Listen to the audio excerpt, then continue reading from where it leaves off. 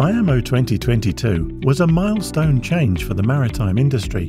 To prevent pollution, ships are now required to limit sulfur content in fuel oil.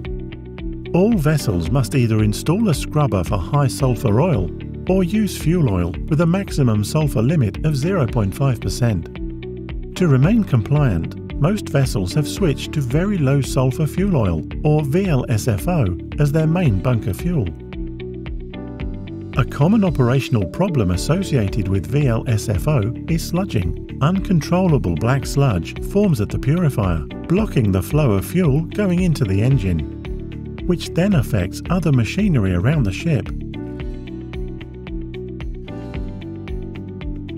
Sludging occurs due to the incompatible mix of paraffinic and aliphatic fuels in VLSFO. Comparing past fuel reports can help identify aliphaticity, which indicates potential sludging issues.